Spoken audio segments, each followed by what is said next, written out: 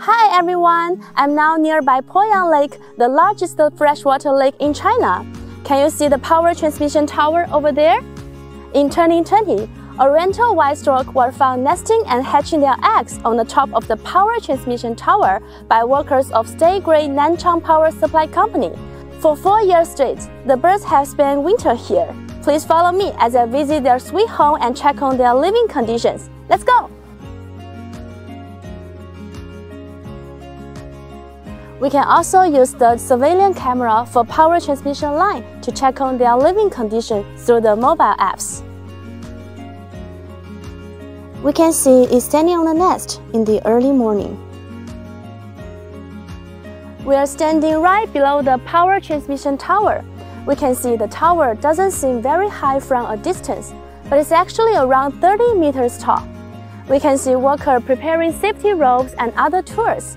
They are planning to check the nesting site of the Oriental White Storks and also installing protective materials on the transmission tower.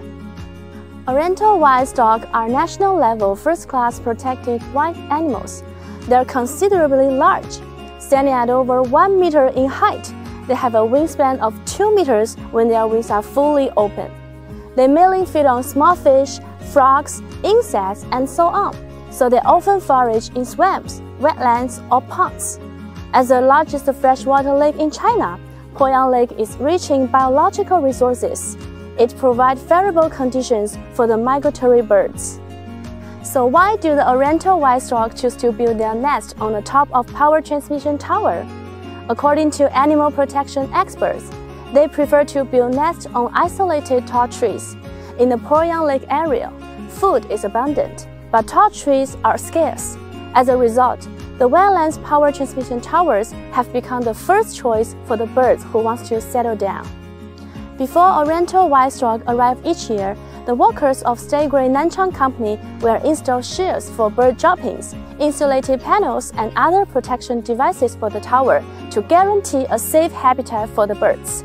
The workers told me that in the past 4 years, 10 Oriental White Storks have been spotted nestling on the top of power transmission tower, and they have raised 28 young birds between them.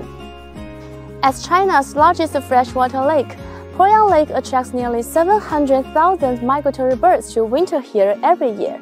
In recent years, as people have grown increasingly aware of the importance of environmental protection, the ecological environment of Poyang Lake has seen visible improvement. Especially with the implementation of fishing bans, the water ecosystem has been better protected, creating good conditions for migratory birds such as Oriental White Storks to breed.